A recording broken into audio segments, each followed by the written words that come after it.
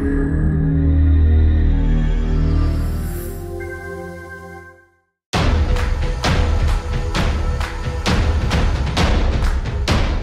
name is McNair.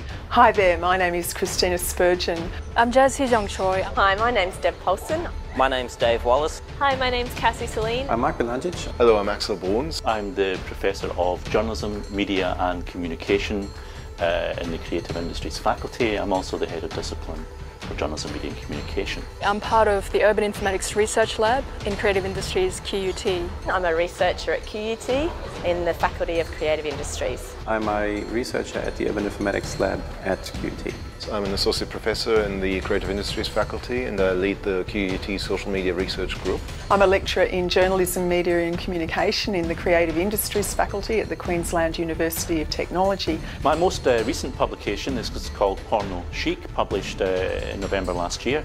An underlying message or theme which I would like people to take out of Porno Chic. It's that sex is important to human beings and that in most cases it's a valuable and welcome aspect of people's lives. My current research focuses on food, more specifically food and human-computer interaction in urban environments. I'm also leading a large national research project investigating digital storytelling and co-creative media practice. I'm working on a project called Gelatin that investigates the design of smart space technology to improve social learning within collaborative spaces such as public libraries or co-working spaces. We're a group of researchers who have been working on developing innovative new methods and tools for researching the uses of social media across society. And over the last few years we've been focusing especially on the use of social media in crisis communication. I follow and work on mediated sexuality, so issues around pornography, regulation, censorship of media. Our latest project is called the ECOS system, and ECOS simulates some of the complexities behind green building projects. Storytellers may select between 12 and 20 still images. They may write a script and record that script and put all of those elements together in a movie-making application.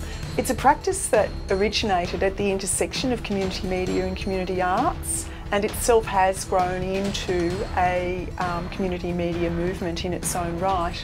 I did a lot of meeting with experts. My role there was to essentially take on board all of this quite complicated information and then distill it down to a simulation that was simple enough to convey what we felt was the important message. It's a growing field and we are one of the pioneers in the world to actually look at this opportunity space. So we're building this team and we are very interested also in connecting with further people who are working in this field. If you're interested in this, then please come and join us.